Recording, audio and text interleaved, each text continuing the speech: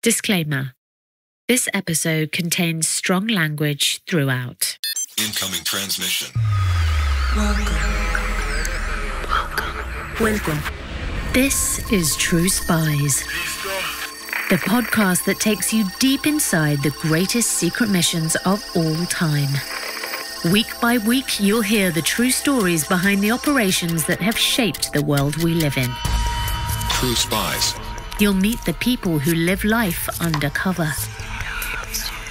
What do they know? What are their skills? And what would you do in their position? This is True Spies. Josephine didn't have a choice but to fight. One day in the summer of 1940, not long after she's retreated, Josephine finds that there's a squad of German troops that surrounded the chateau. All the exits are guarded and sealed, and a German colonel in full uniform comes into the chateau and demands to see her. I'm Sophia Di Martino, and this is True Spies from Spyscape Studios.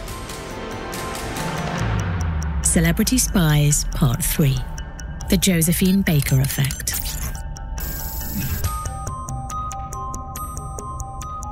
The year is 1940.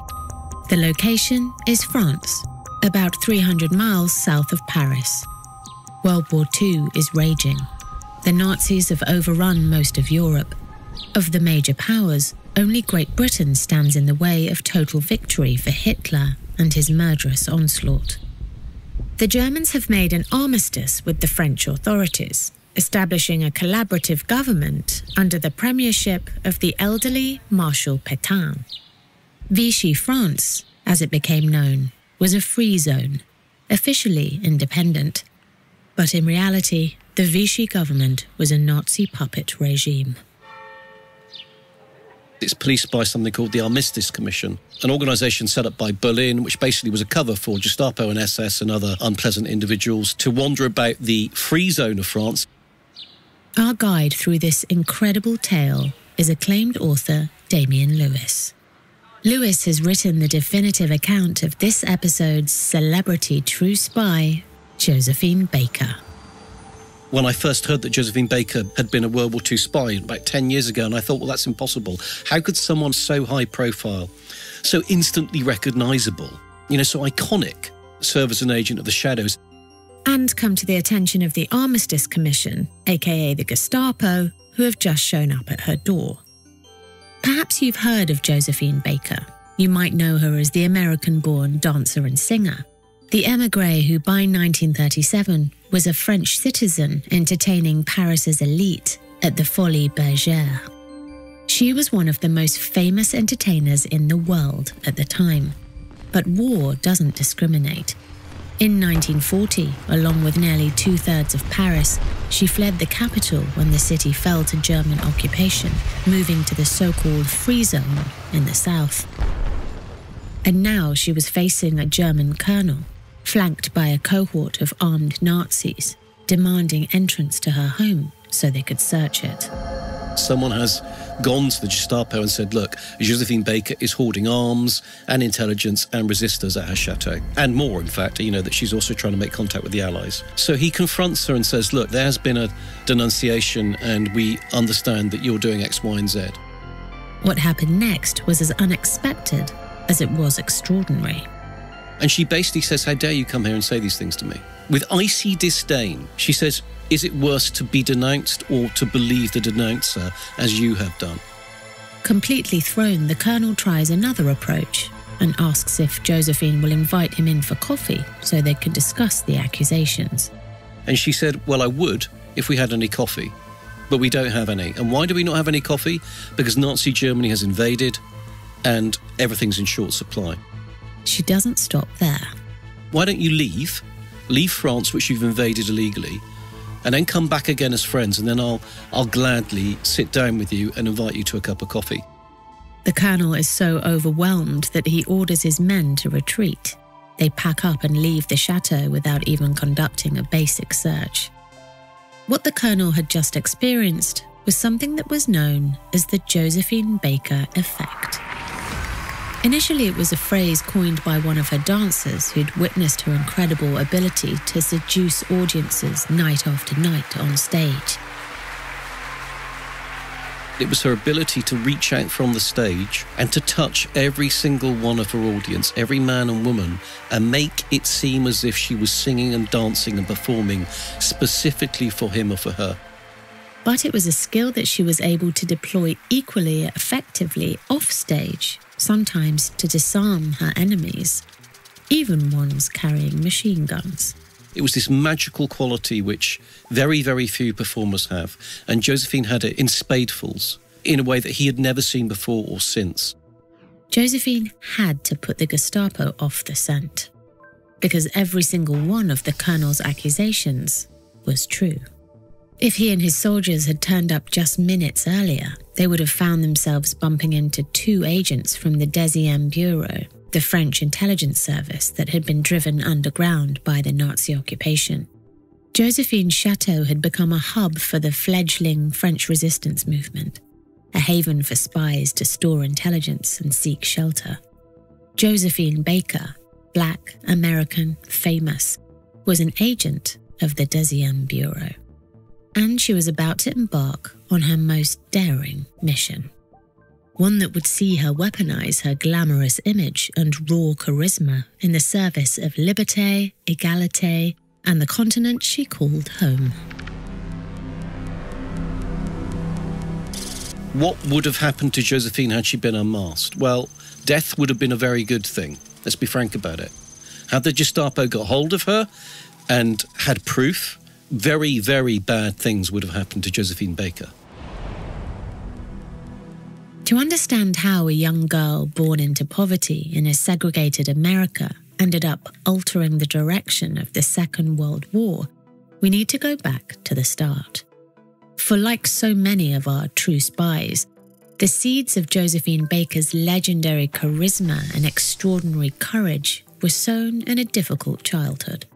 She was a fighter from her earliest days, and she saw no other option but to fight for what she cherished. Josephine was born Freda Josephine MacDonald on June 3, 1906, to a black mother and a white father. This was the time of the segregationist Jim Crow laws in the South, and black and mixed heritage Americans were considered second-class citizens by the white majority. You know, it's unclear exactly who her father was. It could have been a white German guy, it could have been a Hispanic guy, it's just unclear. And all through her life, she was never clear about that herself. From the start, Josephine was conflicted about her identity, so much so that she would never give the same answer twice as to who her father really was. In fact, the question over her origins became a theme of her skillful manipulation of her public image in the years to come. Josephine's mother, Carrie, was herself an entertainer. While black culture had been driven underground in the early part of the 20th century, it was thriving if you knew where to look. And Carrie was immersed in this world and would talk of the ragtime pianos pounding through the night as prostitutes sang blues songs in the red light district. Her relationship to her mother was obviously close, but it was fraught, very, very fraught. I think Josephine's mother, and this is, what Josephine herself maintained, blamed her in some ways for cutting her own career on the stage short when she fell pregnant with Josephine, who was the firstborn, and she had stopped performing. So there was this kind of tension all the way through her childhood growing up. When she was just 13 years old, Josephine was married off to a man of 30 to reduce the financial burden on her family. The marriage didn't last. The couple split after Josephine attacked her husband with a beer bottle. Soon, Josephine started to dream of a life away from poverty and the racist South. She became a chorus girl, performing in small dive bars. She moved to Philadelphia, where she married again at 15. She kept this husband's name, Baker, for the rest of her life. And all the while, Josephine worked relentlessly on improving her act. In 1924, she moved to New York, and it's here, while living in Harlem, that her career started to take off. But once again, married life clashed with Josephine's hunger and drive to escape the limitations of her upbringing. It fell apart on Josephine's ambition to make it, and to make it as a stage star. A star of stage first and then, of course, screen and song as well. Working as a dancer, Josephine caught the eye of an impresario named Caroline Dudley Reagan. Reagan saw huge potential in Josephine and convinced her to come to Paris to star in a brand new show she was putting together. It was 1925. Aged just 19, Josephine embarked on the transatlantic voyage to the country that would become her adopted home.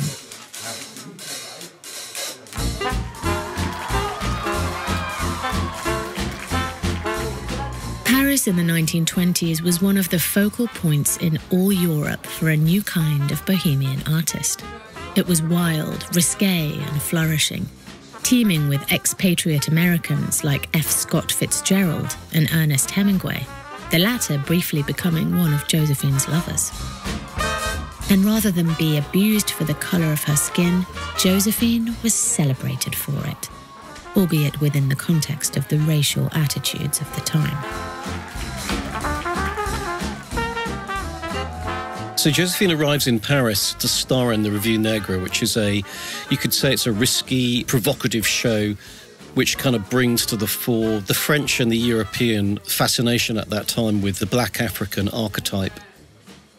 Even for the liberal Parisians, Le Revue Negre was shocking.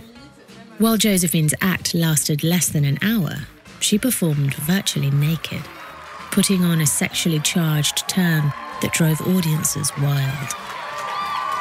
She quickly became a sensation. One of the things which really defines her and makes her stand out, it's her ability, on stage and off stage, to make Paris believe it has the right, or Parisians to believe they have the right to party again.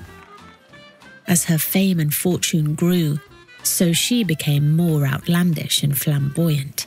She amassed a collection of exotic pets, including monkeys that would often disrupt performances by running into the orchestra pit. And, most famously, a cheetah.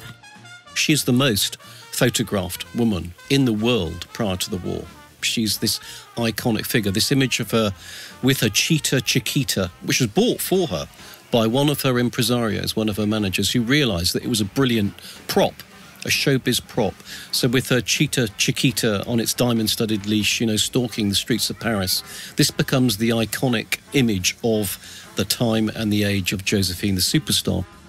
Soon film companies came calling, and Josephine went on to star in a handful of films. She also embarked on several tours, taking the show beyond Paris as far away as South America.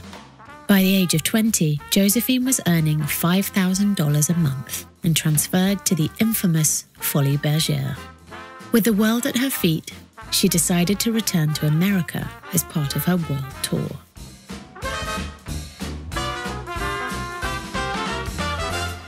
Expecting a warm welcome, Josephine was offered a chilling reminder of how far behind the Americans still were. There are scenes of her in New York, crying her eyes out because she realises nothing's changed. And so she does turn her back on the stage. She embraces France, embraces French citizenship, and embraces this country which she says has made me all that I am. But in free Bohemian Europe, a storm is gathering. Fascism is beginning to take hold in Italy, Spain, and now Germany. And Josephine is about to be caught in the centre. Mid to late 1930s, Josephine's actually performed in Germany, in Berlin. She took the Revue Negre to Berlin and she took the city by storm. Absolutely rapturous reception. But by her second visit in the late 30s, Josephine is greeted by a very different Germany. By now she was married to a Jewish man, an industrialist named Jean Leon. Josephine is appalled at the rampant anti-Semitism that she finds sweeping through the German capital. In one of her 5 autobiographies, she recalled an incident in which she witnessed a Jewish shopkeeper being humiliated by German soldiers.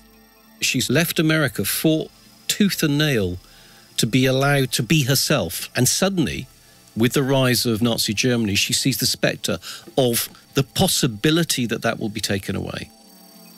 As someone who knew firsthand what it was like to fear for your life on the grounds of your race, she was determined to oppose these fascist thugs.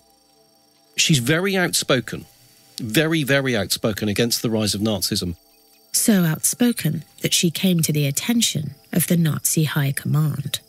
Joseph Goebbels identifies her as an enemy of the Nazi state.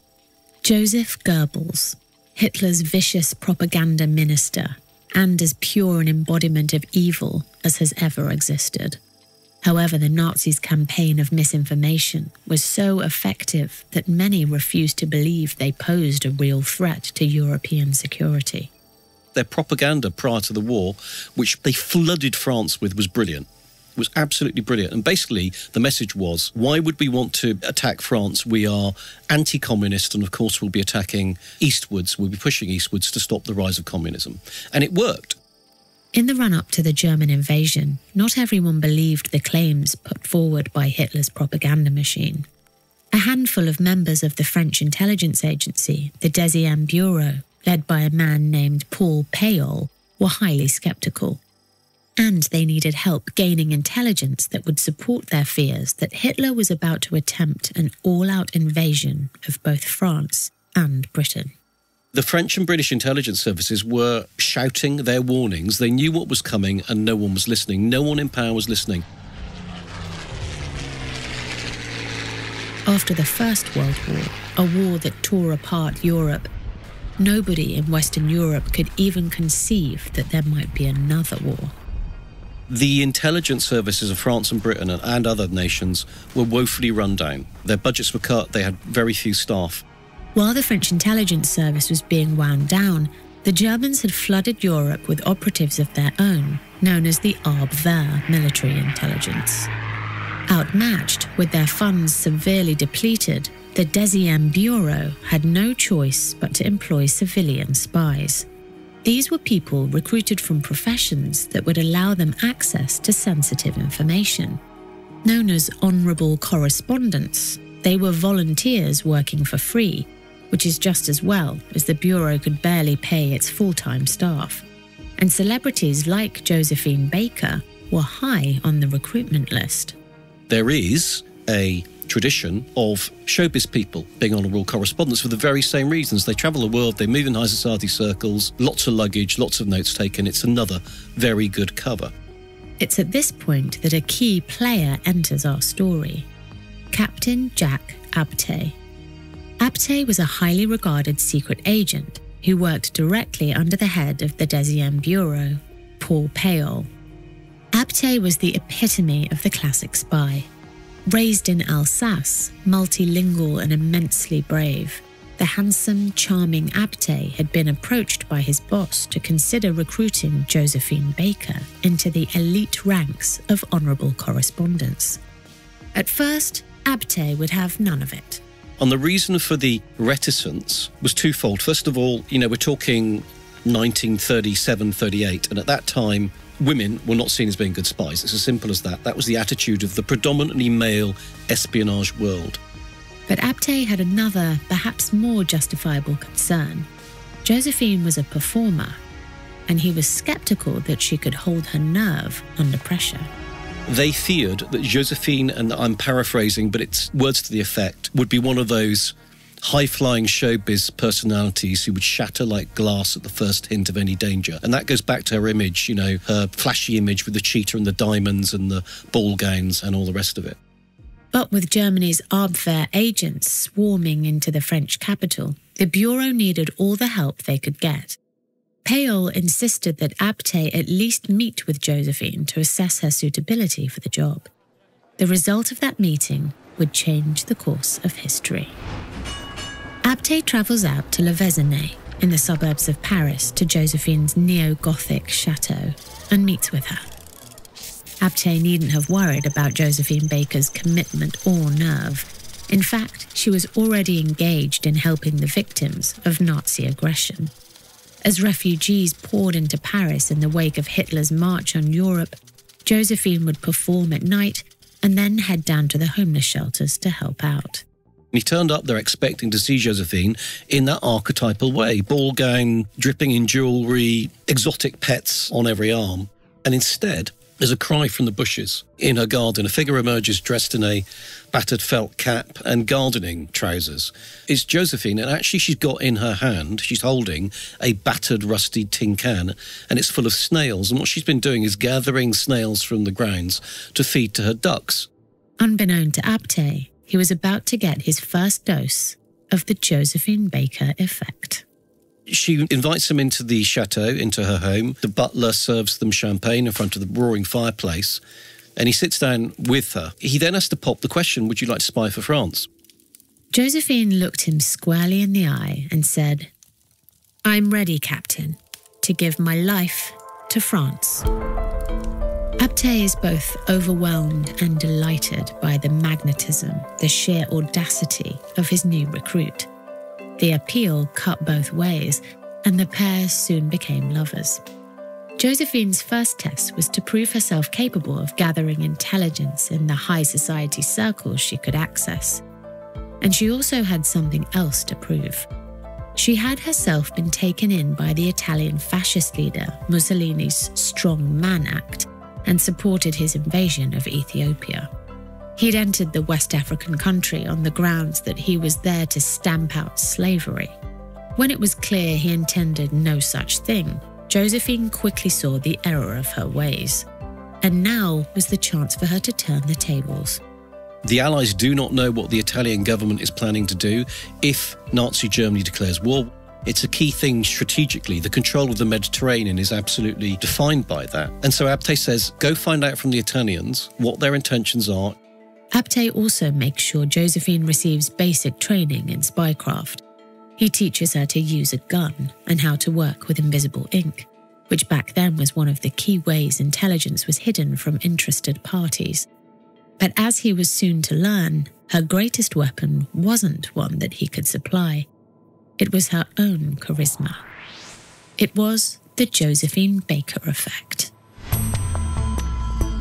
Josephine quickly inveigles herself with the Italian ambassador and gets him to disclose Mussolini's plans to side with the Germans.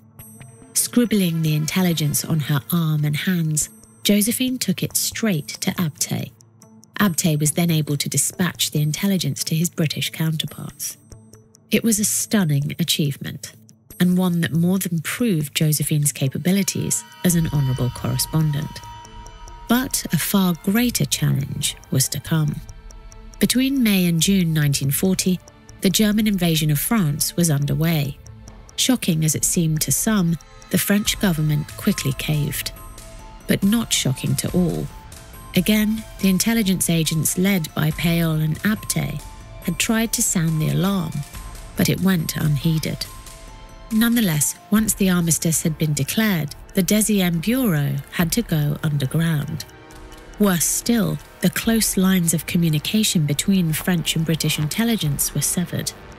In a famous address to his own intelligence chiefs, Churchill declared, "France has gone dark." But that's not to say that the Deuxième Bureau had stopped operating. In fact, they were working harder than ever. The problem was they had no way of getting the information out. Churchill was adamant that this problem had to be solved. Churchill is very clear about the fact that if France remains dark, the war is lost. We have not one agent, not one source, not one radio operational in France sending us intelligence. How can we hope to win the Battle of Britain or survive Operation Sea Lion, the planned invasion of the UK by Nazi Germany? How can we hope to strike back if we know nothing about what's going on in France? I need agents back in there. I need visibility. Meanwhile, Abte urged Josephine to get out of Paris as fast as possible.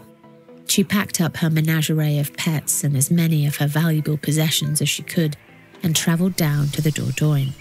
She had fallen in love with a 14th century chateau, Les Milandes. She quickly rented it, and soon it became a haven for the fledgling French resistance that was just beginning to take shape at this time. The Deuxième Bureau had reformed under the cover of something called the Rural Development Agency. Payol and Abte, masquerading as rural advisors, could travel freely in occupied France, gathering intelligence. But now the challenge was getting this intelligence out of the country and into the hands of the British. Furthermore, it was only going to be a matter of time before the entire operation would be compromised. There was no doubt in Josephine or Abtay's minds that the so-called Armistice Commission would return to her chateau. They had to act fast. It's on the back of that colonel from the German Armistice Commission visiting a chateau that they presented with this mission. Abtay laid out the plan. It's to take all the intelligence gathered by the French underground intelligence service and to somehow spirit that to the UK, to Britain, which at that stage was the only dog in the fight. But the question remained, how? This is where Josephine's celebrity came in. The plan was to arrange a tour, a real tour, that would take Josephine to, amongst other places, Lisbon, in neutral Portugal, where British intelligence had operators on the ground. And then something happened that made the mission all the more urgent. A young Frenchman turns up at the chateau gates. Le Besneret is his name. And he demands to see Josephine. And of course, she doesn't know who he is. And she doesn't want to see him because she's very concerned. It's the day after the Gestapo visit to her chateau. She had every reason to suspect this unexpected visitor was some kind of ploy to entrap her. But how could she be sure? So she invites him into the kitchen of the chateau and he says, look, I've got a suitcase full of intelligence here. It's all the signals of the Luftwaffe that the French have been able to gather, including from their air bases from which they will be flying the missions for the Battle of Britain and subsequently the Blitz. It's all that information. I've got it in my suitcase. If true, this would be an astonishing win for French intelligence. Josephine is joined by Jacques Abtay later that day, who agrees that the young Frenchman's methods feel too amateur to be anything other than a clumsy trap. He says exactly the same thing. Look, you just need to get on the first train back to wherever you've come from because we do not know what you're talking about. But then, after the young man leaves, Josephine and Abtay start to wonder if the amateurish nature of the approach is in fact what makes the young man's offer an authentic one.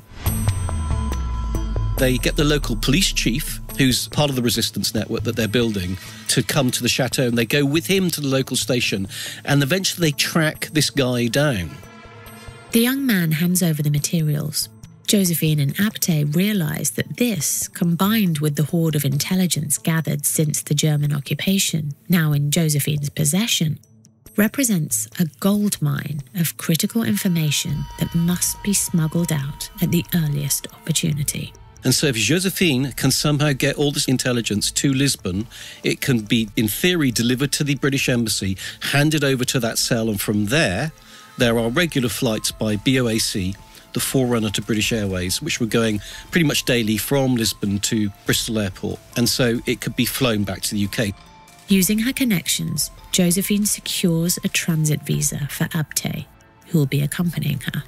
So Jacques Abtay is travelling under a false passport. He's now Jacques Herbet. He's got a false name. He's grown a moustache, which Josephine teases him looks appalling. He's wearing glasses. He's aged himself in his passport because you have to be over a certain age to be allowed to leave France as a male. And he is, in theory, a former ballet teacher from Marseille who's now serving as Josephine's impresario, her tour manager. Meanwhile, the tour has started to be advertised. So the posters are on the streets that Josephine Baker is coming, the archetypal images of her, the press are reporting on it. It is the perfect cover. Now they had to solve the question of how to transport the intelligence. They had photographs of the invasion craft that Nazi Germany was going to use to launch Operation Sea Lion. Those photographs had to go as raw intelligence. They had all the details of the German plans to use Ireland as a backdoor to invade Britain, which, became very real. Submarines landed agents on the Irish coast. They had the plans to invade Gibraltar. Much of the hard intelligence, like the photographs, had to be stored in the vast collection of luggage and tour trunks that Josephine would be expected to carry with her. And so this was a massive kind of caravan that went with Josephine Baker on tour. There was so much intelligence that Josephine even had some of it stowed away in her underwear. The rest of the information was transcribed in invisible ink onto the sheet music that Josephine would also be taking with her. It's Colonel Pelol who says, the future of the Allied cause was written on the score sheets of J'ai deux amours, which was Josephine's kind of theme tune, the song that had been written for her. But then Abte receives word that the Nazis have located the headquarters of the Deuxième Bureau in Paris. He knows they will have obtained files and possibly even names of the Bureau's operatives. There could well be a warrant out for Abte. The whole plan was now in jeopardy. It would immediately uncover her as well. She would immediately fall under suspicion, and thereby she'd be searched and the game would be up. On November 30th, 1940, they set off. First by train through the south of France, across the Spanish border and into the Pyrenees, before stopping again in Madrid and picking up a plane to Lisbon.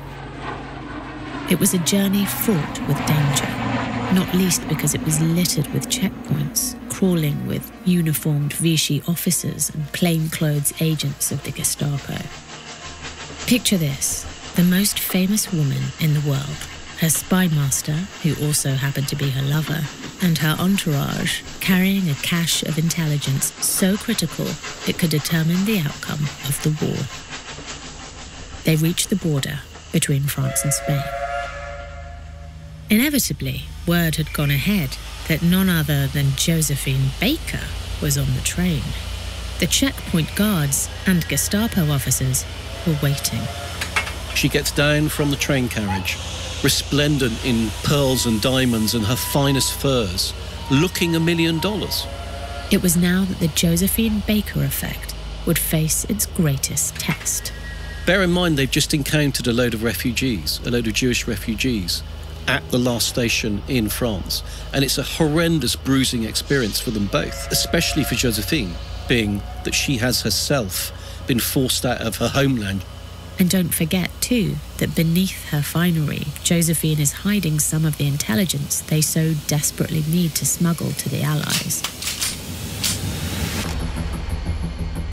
Josephine walks towards the waiting officers and suddenly smiles, that winning smile, greeting them like long-lost friends. The guards take in this extraordinary apparition. They exchange glances with the Gestapo officers. All those people who should stop her and search her and question her and suspect her do the opposite. They see Josephine, they can't believe it's her, and they actually end up calling their girlfriends and their wives and their friends to get a photograph taken with Josephine Baker, the superstar, because she's there. The power of Josephine's celebrity, combined with her flawless performance, throws all of the agents off the scent. And so she breezes along that platform with her trunks in tow, with all that intelligence stuffed inside them, and not a person at any moment thinks to stop her or search her or find out what she's carrying. This pattern continues for the rest of the journey. Every time they're stopped, Josephine turns up the star wattage and the enemy agents are powerless to resist. They reach Madrid and the waiting BOAC flight that will take them to Lisbon. However, one thing they don't factor in is that airport security is even tighter than the border checkpoints. When they go through that airport, they are menaced by lots of the enemy. There are Luftwaffe aircraft sat out on the runway, stark with their swastikas and their black and white Luftwaffe crosses emblazoned across them. However frightened she might have been, and the spectre of the Luftwaffe at the airport must have been terrifying, Josephine knew she couldn't show it. It had been a long journey. She and Abte were exhausted, but to blink now would risk losing everything. But it's the same thing. That Josephine Baker effect gets them through. Josephine and Abte are waved through security and board the plane with the vast stash of intelligence. And once she's on the aircraft and they're flying from Spain into Portugal towards Lisbon, she sinks down into her furs and she falls into an exhausted sleep. For a seasoned spy like Abte, it was an astonishing achievement. But for Josephine, it had meant risking everything. However, to doubt her determination is to underestimate how much she valued her freedom. This, let's remember, was a woman descended from slaves, born into the horrors of Jim Crow. who left everything she knew to find a home in Bohemian Paris. Lovers, acolytes, riches, stardom and freedom had become everyday things for her. She refused to succumb to a fate she rejected. She had denied it, transcended it. Seen in that light, it's clear why she would go to these lengths to defend her freedom. Josephine was also an adventurer, and maybe she was just born that way. Like the other celebrity spies in this series, Josephine never felt more alive than when she faced extreme danger. And what could be more extreme than squaring up to Nazis, knowing that the keys to their defeat were stuffed into your underwear? But Josephine's story was far from over when she landed in Lisbon. While Abte was off delivering the intelligence to none other than super spy Wilfred Biffy Dunderdale, the real-life inspiration for James Bond, Josephine was back on stage and planning her next mission. They're desperate to get to the UK. They're desperate to jump on a BOAC flight and fly to the UK themselves. The reason was that Josephine and Abte wanted to meet with Charles de Gaulle, the French military general exiled by the Vichy regime for his opposition to the armistice. They want to meet de Gaulle, and they want to meet de Gaulle to get signed up to the Free French Intelligence Service. That's their raison d'etre. But it was not to be. Dunderdale says no, don't come. His key reason for saying no is because he wants them back in France. And he wants them back in France to solidify that pipeline, that flow of intelligence. When she goes back to Marseille to meet with Paul Pelol after the first Lisbon mission, and this is crucial, he says to her, Josephine, you must perform. And she said, no, I've said I will never perform in France until every Nazi has left. That's my standpoint. He says, no, you have to perform, and you need to understand why. You need to perform because that is your cover. If you don't perform, you are finished. You have to perform. But danger was never far away. Jacques Abte comes to join Josephine in France shortly thereafter, and he stays in Lisbon to basically take orders from Dunderdale. Then he links back up with Josephine in Marseille. But by January 1941, Pelol has warned Josephine, the Gestapo are coming for you. They know what you're up to. You're on the list. You need to go. Josephine had no choice but to leave France. But rather than head for safety, she travels to Casablanca. However, her intense lifestyle was beginning to catch up with her. The emotional and physical pressure of her spy work was taking its toll. Added to this, Josephine had for years craved a child of her own, but after multiple attempts was told she would never get pregnant, owing to an underlying medical condition. There are suggestions that she wanted a child with Abte and was heartbroken at being unable to conceive. In Casablanca, it all caught up with her, and she fell seriously ill. She was bedridden for a year. Amazingly, despite this, she used the opportunity to set up an intelligence hub, enabling the continuing flow of information to the British. For the remainder of the war, Josephine continued to serve the French and British intelligence services, as well as perform regularly for the Allied troops. But even in this role, she was never able to fully escape her roots. She realised very quickly, as did Abte, that the American military was segregated. There were black units and white units. And she decided there and then that once they had defeated the Nazis, she would confront segregation in America. Once again, she is let down by her homeland. After the war, she returns to the States to, I guess, it's a comeback tour. It's to reclaim her homeland. She tries to check into a New York hotel with her white husband, and she's told there is no room available. And it's the same old, same old. It's the same as she was experiencing before the war when she fled America to France. Inevitably, in refusing to play to segregated audiences, Josephine finds herself allied to more progressive elements of American society. But this is the era of the Red Scare and the McCarthy witch hunts. And just as our other two celebrity spies, Sterling Hayden and Graham Greene, discovered, the authorities were quick to move against any stars who were considered to be too left-wing. Josephine is quickly added to notorious FBI boss J. Edgar Hoover's watch list. In 1951, she was accused of having communist sympathies, and her visa was revoked. Her fame, at last, had become an impediment. They gathered intelligence on her for a very long period of time. But as ever, Josephine refused to be beaten and made a triumphant return in 1963 to speak alongside Martin Luther King at the famous March on Washington. Josephine showed up in her full French Air Force uniform, wearing her war medals. This symbol of French resistance to fascism was now lending her weight to the civil rights cause in the US. And then, of course, Martin Luther King is assassinated, and Coretta King, his wife, approaches Josephine and says, look, would you head up the civil rights movement in the States? Josephine was sorely tempted, but by the early 60s, she had adopted over a dozen children from all over the world, her rainbow tribe, as she called them. Now that she finally had the family she had always longed for, she declined Coretta's offer. And it's a tough decision, but that doesn't mean that she steps away from the cause. She's with that cause, and she lives that cause to the end of her days. She's transformed during the war, and that is who she has become. You know, friends, that I do not lie to you when I tell you I have walked into the palaces of kings and queens and into the houses of presidents, she said in 1963, and much more. But I could not walk into a hotel in America and get a cup of coffee, and that made me mad. And what of Jack Abtey, her fellow spy and lover from the war? The affair ended soon after peace was declared, but they stayed in touch for the rest of their lives. Josephine made sure there was always a bed made up for him, should he ever come to visit.